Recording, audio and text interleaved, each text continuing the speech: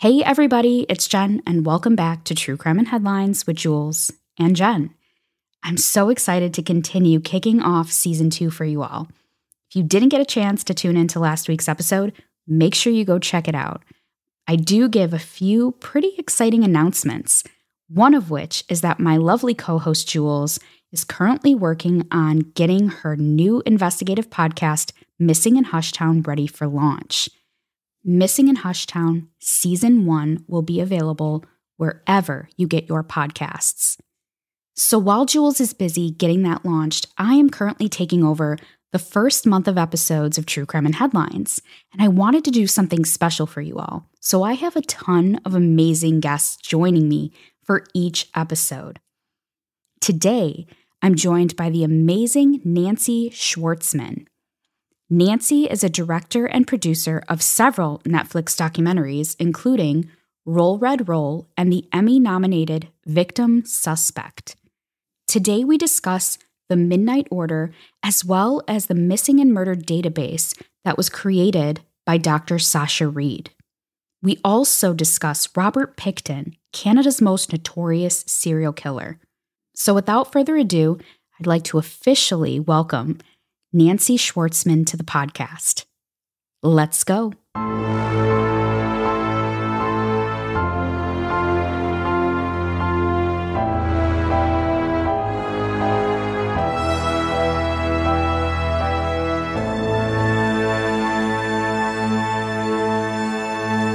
Welcome, Nancy, to True Crime and Headlines. I'm so excited to have you on. Thank you for joining me today. So today we're going to be chatting a little bit about Sasha Reid and the Midnight Order. Nancy is a producer for the show, and so we're going to dive a little bit into that. And then, Nancy, I want you to kind of chat about your experience, one, working with Sasha and the team, and then working with some of the families of the victims, because I think that's really important to touch on. Not many people get the opportunity to do that. So I'm going to hand the floor over to you, Nancy. Can you give us a little rundown about your experience and tell us a little bit about who you are? Yeah, well, I'm one of the exec producers and I'm also the director of the show. So I basically found Sasha through my research and cultivated a relationship with her, met the Midnight Order, and then brought the show to Freeform. Was really blessed to be able to get to follow this team through multiple investigations over a year. So this show is really dear to me because it's rare that you find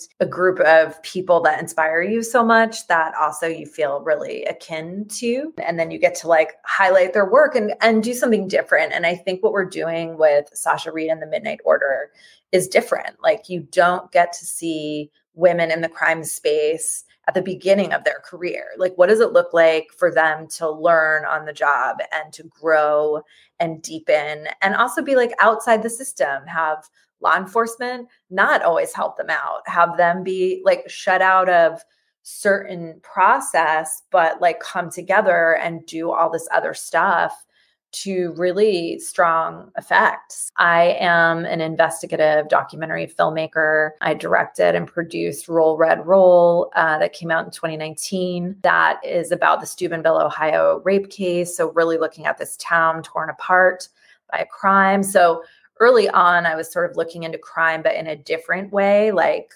what enables it? What was the whole town doing? Why did these kids do this? What were the adults doing, right? It's like, I like to look in places people aren't looking. And then my recent film, Victim Suspect, both Roll Red Roll and Victim Suspect are on Netflix. Victim Suspect was also about like unearthing this pattern of behavior in law enforcement that essentially arrests girls when they come to report their assault. Basically say, we don't believe you. And they turn the victim into a suspect. So just like, again, that was uncovered by a young journalist. So there's really a theme in my work to sort of go on the outside and see what experts in their own way are doing, which is really what the Midnight Order does. So, my experience working with them, really humble, right? They have like all this amazing experience, but they don't like brag about it. And I would try to like pull it out of them. I'm like, no, you guys are like experts. Like you have like multiple degrees in this. Break it down for the people out here in the audience, you know, what they think is just a normal way to think about something or analyze a crime scene or analyze developmental behavior of a serial killer is just so interesting. So really encouraging everyone to like break down their process and trusting that they'll understand. Like that's interesting for an audience, you know, was really a lot of fun, right? I like learned so much from them. That's amazing. I want to go back, rewind a little bit and talk about kind of your experience doing some of these documentaries and producing, but also what I love so much too is that it's very victim focused and victim centered. And I think one of the things that we're finding a lot in true crime, like the true crime realm and podcasting, at least what I see a lot, and to each their own, you know, everyone has their own preference on how they want to report stories. But for me, I'm very victim focused and victim centered. And I think that the victims' voices get lost a lot in these stories. And that victim suspect, I did see that. That is actually one of my favorites because it shows you another side that you don't actually see most of the time when women in particular are reporting certain things to authorities. And as someone who was a victim of sexual assault, I know exactly what that was like, what that felt like, and the fear of reporting that because you're afraid it's going to turn around on you. But to my point, I just love the fact that that's a big theme in your work too, is, you know, giving victims a voice and being very victim centered. And even in Sasha Reid and the Midnight Order, you're seeing that too, because you're working with the families as well. And you're interviewing them and kind of getting their feedback and their take on their experience throughout this process with some of these cases. And I've worked on a lot of cases. I've investigated a lot of different cases. And a lot of the times the families don't even get a voice either. They don't get to tell about their experience and what they're going through during the process with a lot of these unsolved and cold cases. That's one thing that I'm so grateful for in your work is just that victim-centered piece. I love that. That was something that was very striking for me. Oh, well, thank you. I mean, I'm sorry that happened to you. I'm also a victim of sexual assault and really wrestled with reporting to the police or not. And ultimately I decided not to, just knowing that even if you're lucky and you get the kind of law enforcement officer that's in victim suspect, Carl Hirschman. Like we have a really good cop in that film. You still have, the system is so stacked against you and it's such a brutal process. So I think what drew me even to look at crime, and I think this resonates with the Midnight Order, is also that there's an awareness as women that we are often the targets of this kind of violence, right? So, I mean, yes, sometimes men are the targets and there are male serial killers or women serial killers that target young people or men, but for the most part, the victims are women and the crimes are sexual in nature, right? So many of us have personal experience with that, unfortunately. So what I learned, however, is that also with that experience comes kind of a discernment and like a sharper understanding of the factors and behavior. In Roll Red Roll, Alexandria Goddard, who was the blogger who kind of like blew that story open, was also a survivor, right? And she just like had it in her bones. Like, we know how this goes, and you have hunches and you have instincts and you also have lived experience. So that brings a lens to it. And also in Sasha Reid and the Midnight Order, we're looking, the last 3 episodes really look at the Robert Pickton case that has multiple victims, like 49 at least victims associated with it. And all of those families, not only do they have stories, but they also have information, you know, and they weren't listened to, right? They're the word on the street. They're the ones who know the patterns of when their children call them or their daughters call them. That she calls every Thursday. She gets her check on Friday. This is a pattern. She doesn't show up for her check.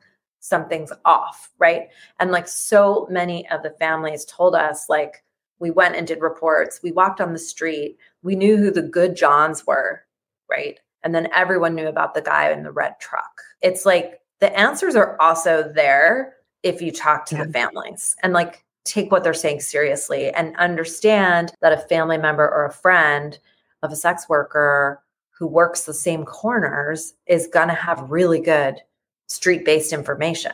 to sort of discount them, or, I think how the families were treated in the Pickton case, like they were a nuisance or not given information or respect. And I just think like, even in, episode 2 with Lois Hannah, in the Archie Veronica case, the Hannah brothers, there were 5 of them. They were the ones who saw Lois last. They were the ones who said like she would not have left her purse in the house and left. Like, this is unusual.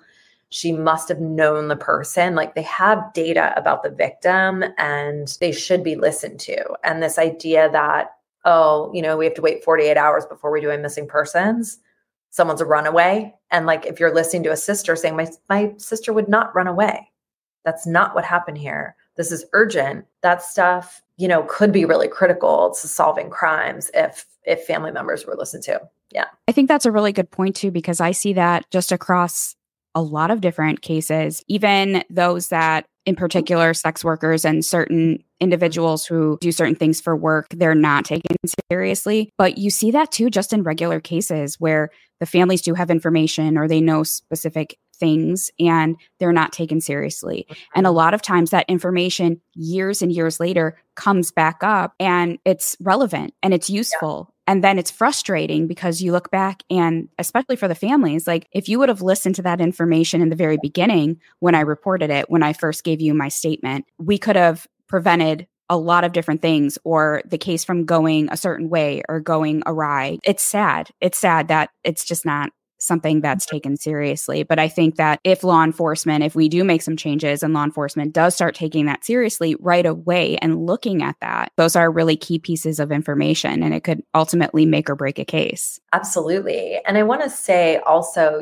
I always want to center the victim and make sure that we hear from them and understand. Same with the Midnight Order, them saying like, we do so much behind screens and we're in the data and we're in the missing and murdered database, but to actually meet family really brings them to life, right? And they're not just a story, they're not just a headline. But I think another really important component to my work is also shining a light on the perpetrator and the environment that allowed them to continue to perpetrate, right? It doesn't happen in a vacuum, right? So Robert Pickton was able to murder upwards of 49 people over a multiple year period. Why?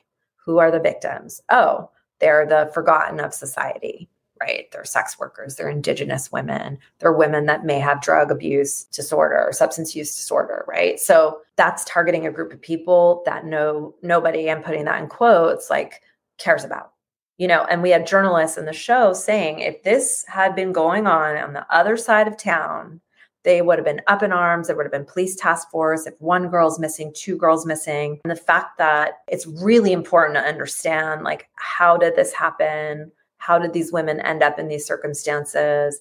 How was it overlooked for so long by the news, by the cops, like by the lawmakers? That's how crime flourishes. And I think that's as important as getting into the mind of a serial killer. That's always the take, which of course is fascinating. We all want to know the dark corners, right? And make sure we don't have those tendencies or we don't know anyone that could do that. But it's also really, it's just none of this stuff happens in a vacuum.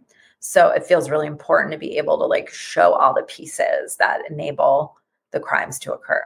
And I think that's so fascinating. I think it would be a good time to kind of talk about the database and a little bit more specifics about how that works and what attributes you're looking at for those that maybe haven't started watching the show. I have already started watching the show and I'm hooked.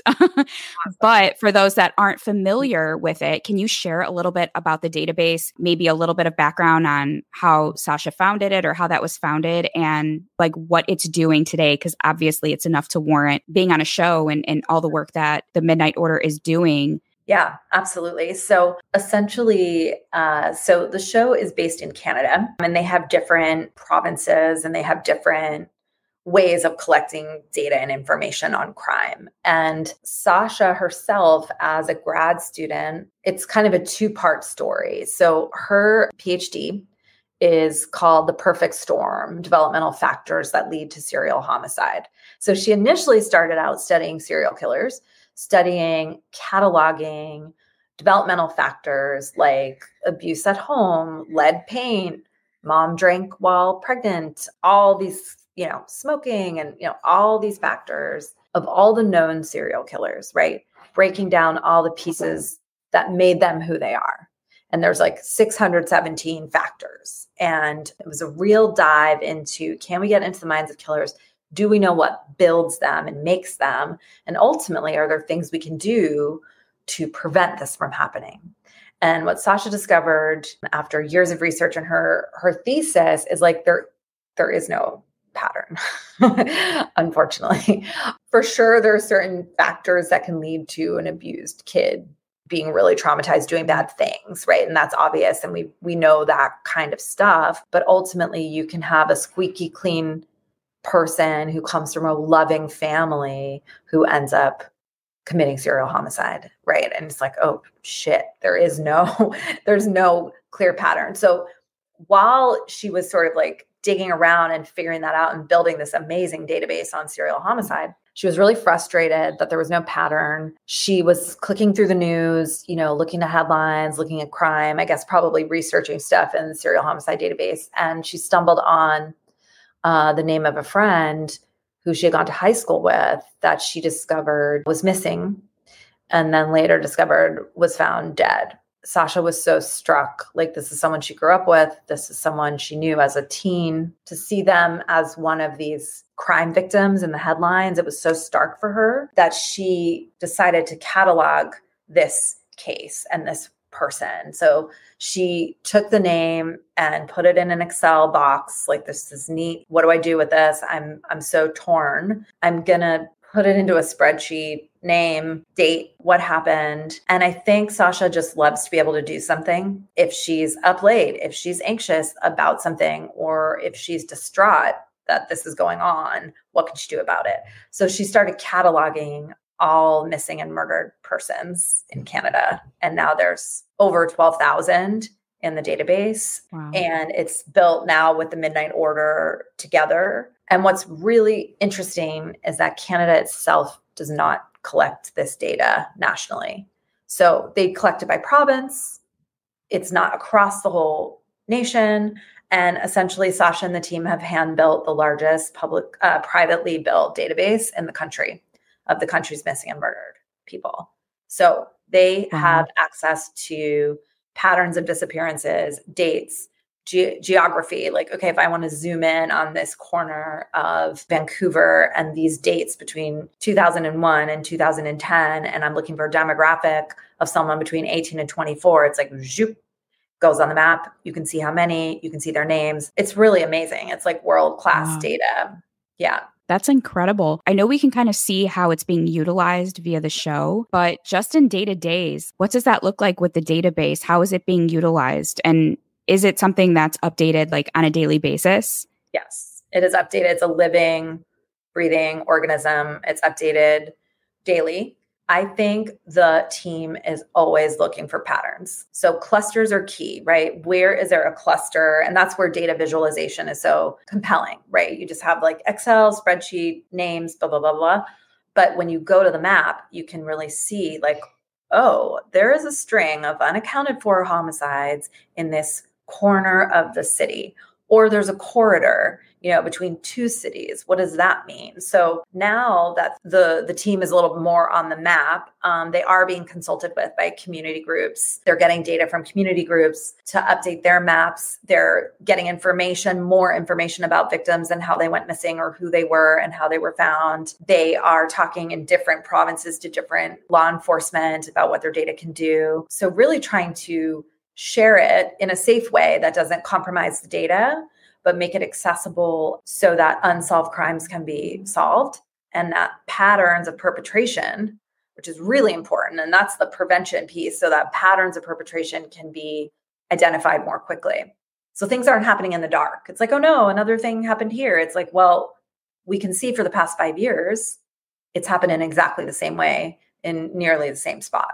So what do we know about that? And what can we do about that? That's incredible. Yeah. So Sasha Reid and the Midnight Order, season 1 is 5 parts. And the first 2 episodes look at a sort of contained case where this woman that they named Veronica to protect her identity is fearful that her husband might be a serial killer and he might be responsible for a string of unsolved homicides in Ontario, the east side of Canada. So the girls look into that. They look into some pretty well-known cold cases. 2 of them are solved by the end, and then a few remain unknown, right? So that's kind of contained and kind of wrapped. The last 3 episodes look at the Robert Pickton case, which is Canada's most notorious, largest serial homicide case in the country. He was a pig farmer in British Columbia.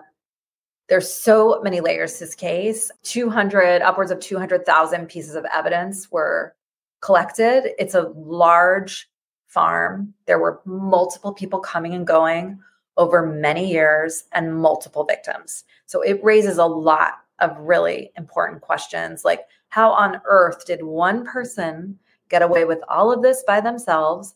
That doesn't add up.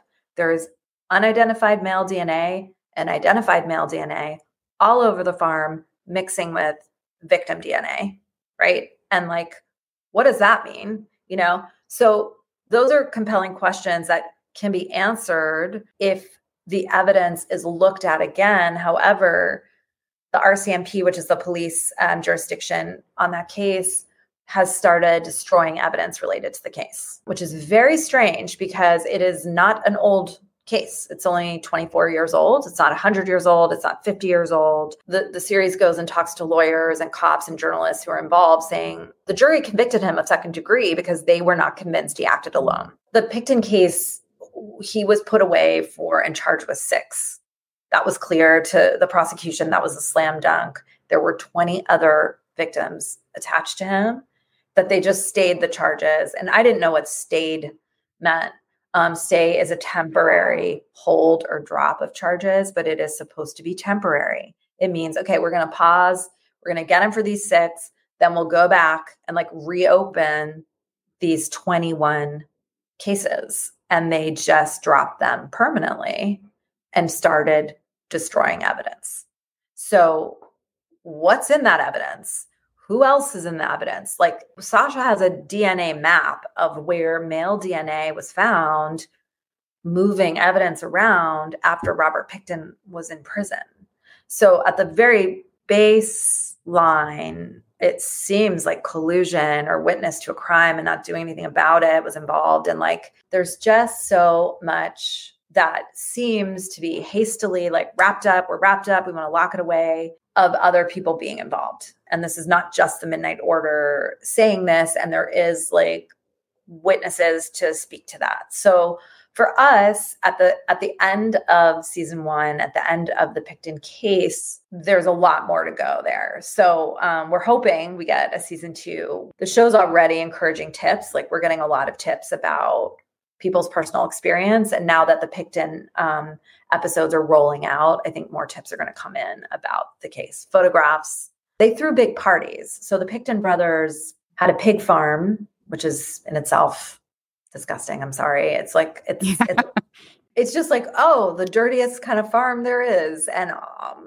they're also known to be useful in body disposal pigs. And so there was a lot of unidentified male DNA in there too, not just like on the grounds, but also like in the land where the pigs were. So who knows what was going on there. So there's a pig farm, there's a salvage. And then a little ways away where Robert's brother David lives and works was a big party venue called Piggy's Palace, where they threw huge parties with like hundreds of people. And like they were rough. It was like Hell's Angels and kind of a biker vibe and music and reports. This is well reported that these parties were like rough and tumble, kind of scary, not like, oh, a neighborhood party, I'm going to roll in.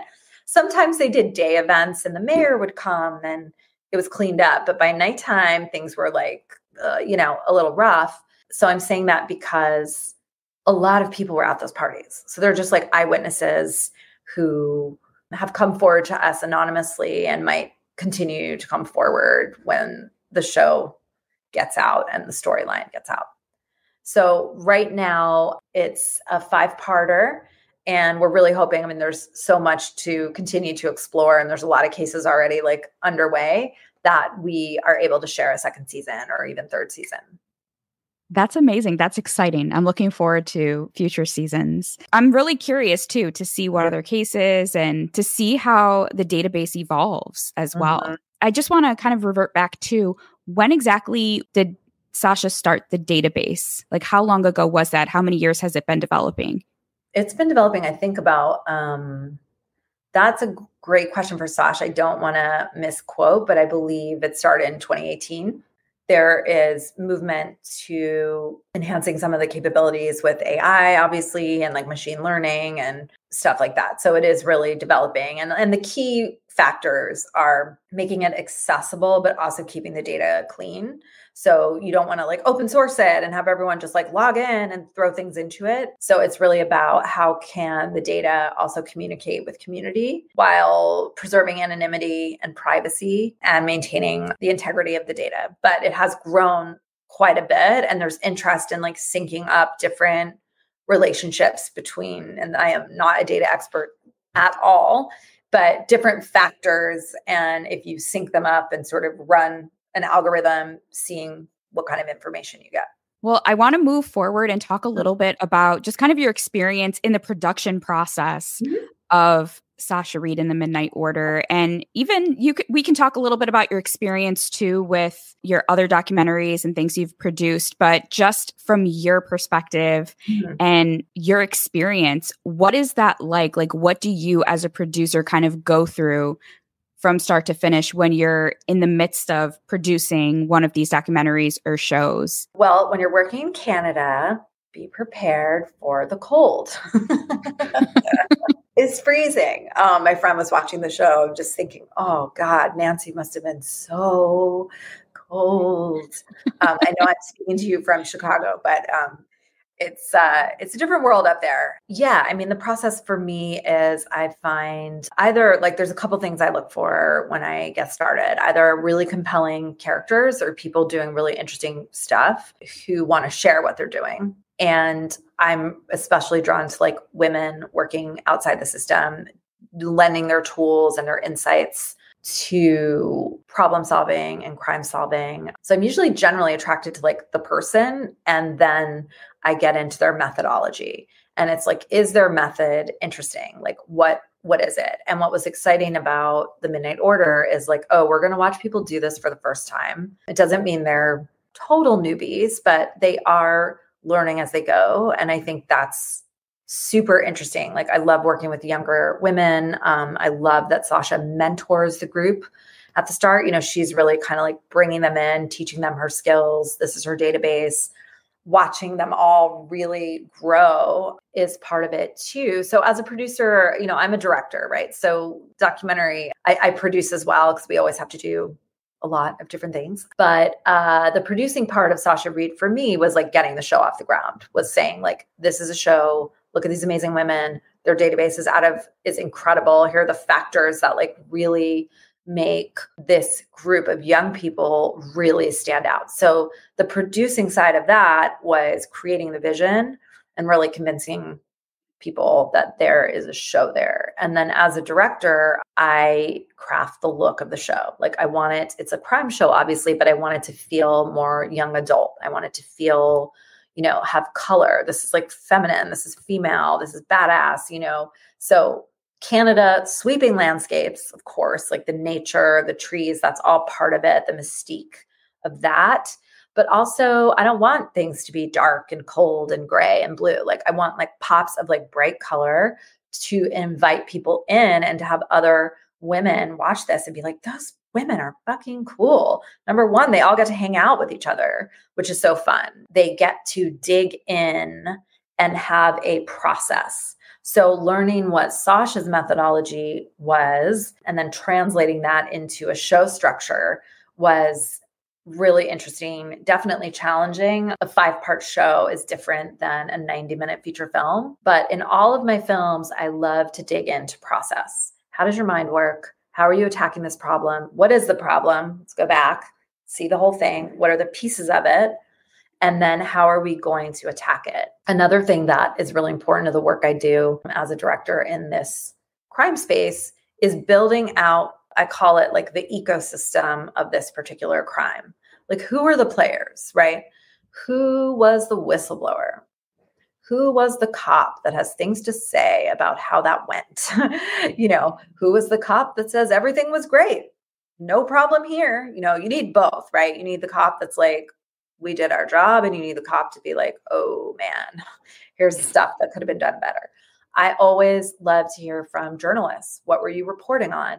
What caught your eye about this story? What was the moment that told you, wait a minute, we got to put this story in the paper, right? Because they're kind of a tipping point actor, like what makes it hit the news. Lawyers are really key, because if a crime goes to court, then you have the lawyers who work with the families, or the lawyers who try to prosecute the perpetrators, or the lawyers who defend, or the state.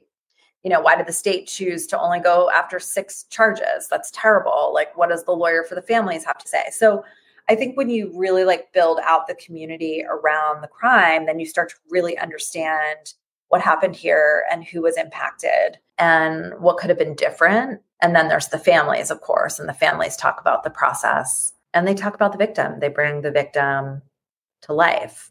So I learned so much. Like in Victim Suspect, we had a journalist who was helping to connect lawyers that eventually brought a cop expert to one of the victim's trials to help her get exonerated.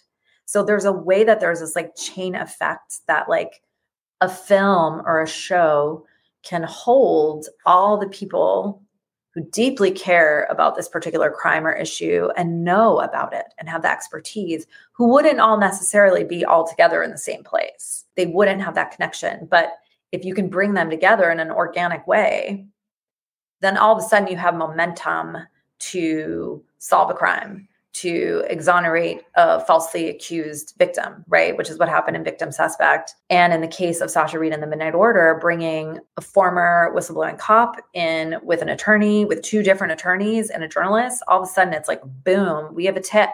Now the Midnight Order can go to these journalists. Now we have this ex-cop who has information adding to the tips. It just creates momentum in a really compelling way. So I love figuring out how to draw the picture of everybody who should be involved. And then the gold is when you're sitting there interviewing people and, the journalist name checks the cop, and then later the cop mentions the journalist, and you're like, boom, I've talked to all the right people, and they're all in conversation through this show. So to me, that stuff is really cool and really important. It's learning who the players are outside of just the murderer. You know what I mean? It's a whole world is affected by a crime. So yeah, building that out to me is really compelling. And one thing I do want to ask, just as someone who's kind of in the true crime realm, how does it affect you when you're directing, you're producing? I mean, for me, I know that it can take a toll emotionally and mentally, because one, you're hearing these stories, you're, like you said, basically building a map out of what this story is, and you're including all these people. But just from your experience, how has it affected you during the process? Does it get emotionally taxing as you're going through this and listening to these stories and having to work on some of these cases and interviewing all these different people? Yeah.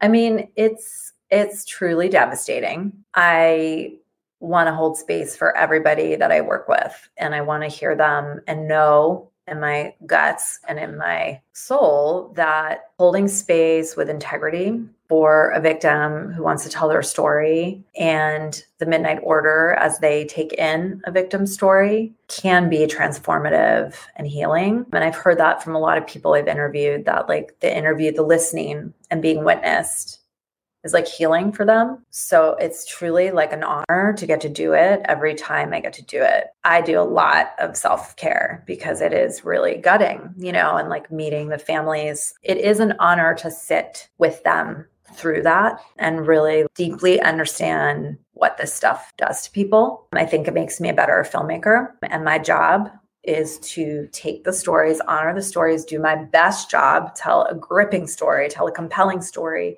keep people tuning in, make it visually beautiful, so that people give a shit.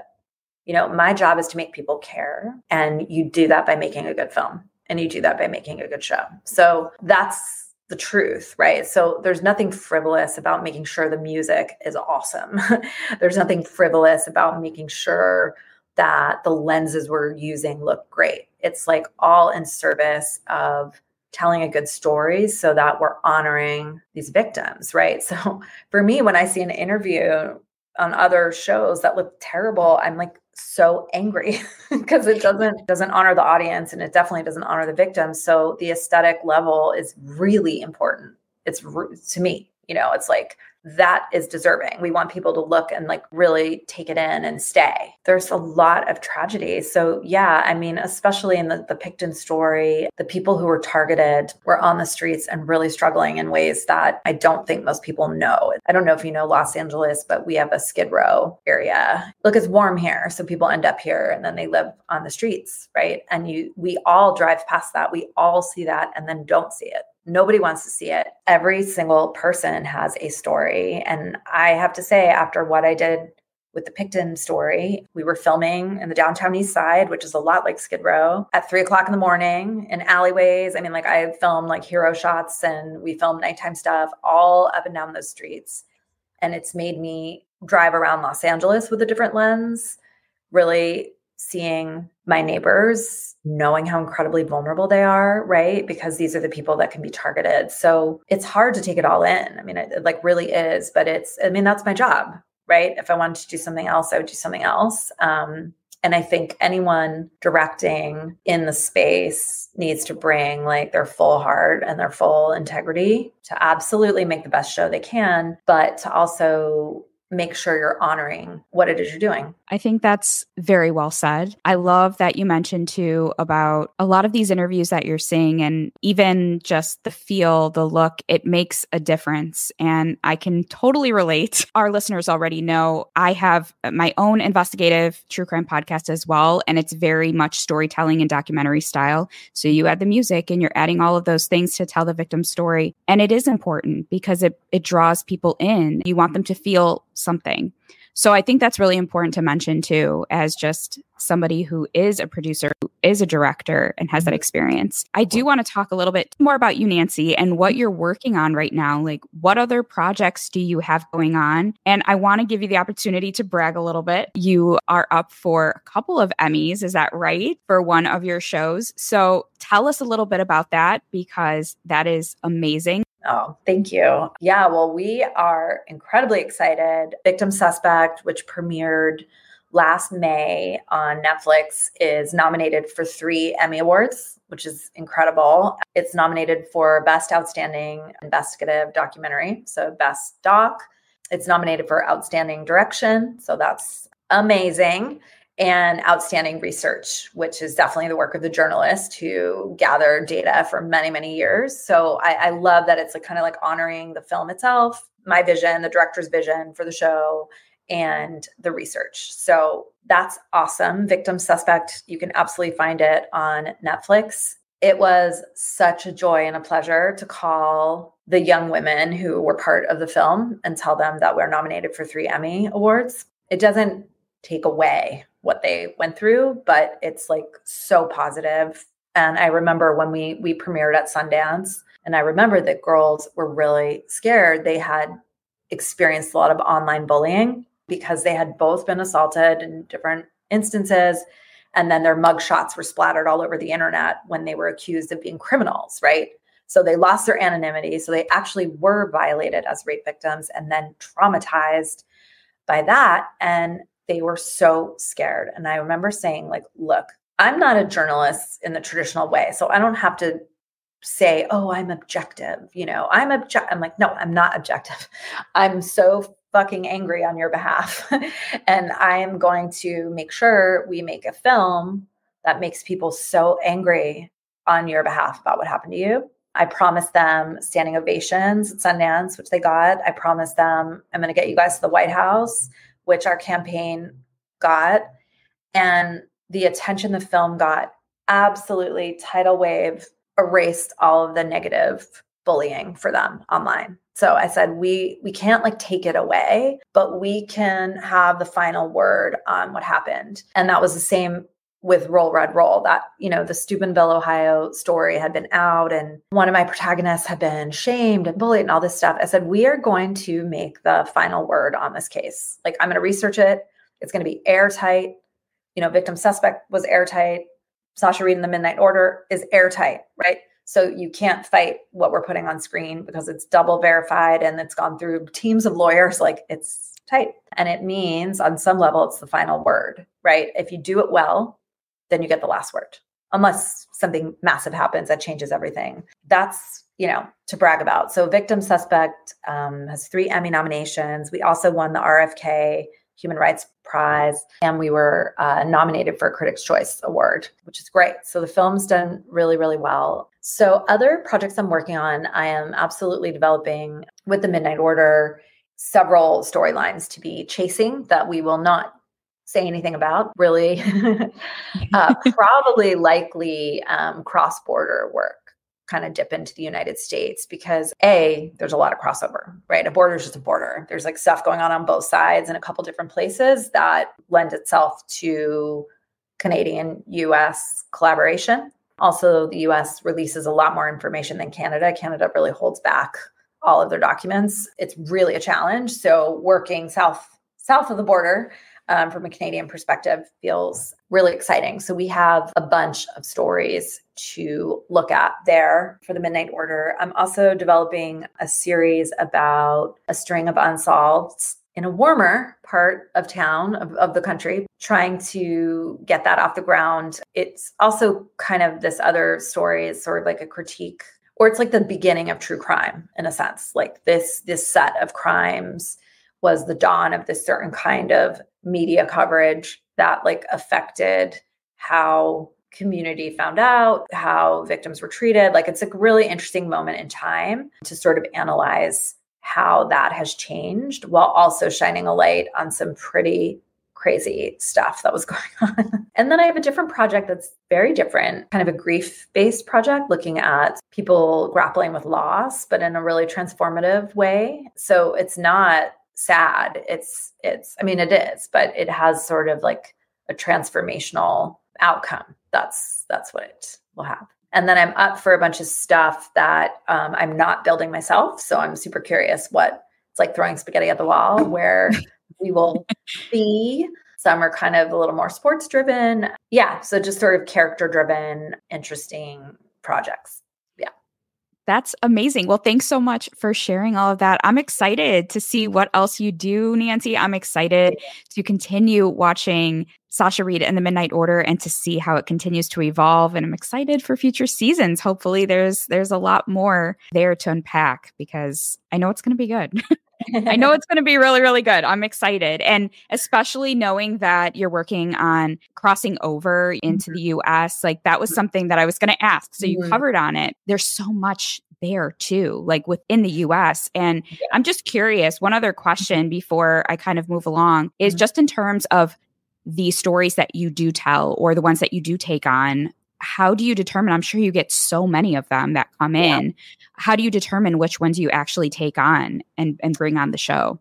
Yeah, I mean, that's a great question. And that's definitely a collaboration with Freeform and Hulu, right? So I really just respect how well Freeform knows their audience. They really, really, really know their audience well. Same with Hulu. So what are the stories that are going to resonate? What feels potentially like we could solve it or get close, like what are outcomes? So definitely also like what's the who, what, where, when, what kind of documentation do we have? What kind of access do we have? And it's kind of a funny tension because for me, the project I'm trying to get off the ground separately, like there's so much blockading getting it, which just makes me want to try more. So when something's like, oh, we have all the information and everyone will talk to you and no problem, like it's just not as interesting. It's like when the doors are closed is when you want to kind of like push them open. In terms of deciding on cases with Sasha Reid, it's sort of like, do things add up? And the Midnight Order really digs into people's backgrounds if they're reporting on something. Is this legitimate? Is this accurate? is there something here? Is there documentation? Are there witnesses? Stuff like that. And then really working with Freeform Hulu to determine what they think is going to land and resonate, and then having that dialogue and to sort it out. That's amazing. How can our listeners keep in touch with you? You could leave all of your handles in the show notes below, but I know our listeners are going to want to connect with you. They're going to want to follow you on your journey and follow along on your future projects. Awesome. Well, yeah. So for sure, for listeners who love the show, we are on, Freeform on Tuesday, Hulu on Wednesday. We also have this amazing 5-part podcast that's on ABC Podcasts, which is sort of inside the Midnight Order, going behind the scenes. My handle on Instagram is Fancy Nancy NYC. So I'm there.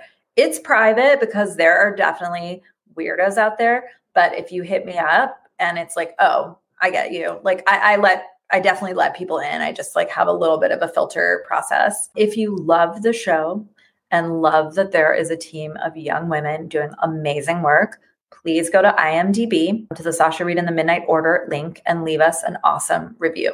We have noticed, although we have great reviews, a couple incel bros basically telling oh, these girls don't do any, whatever it is.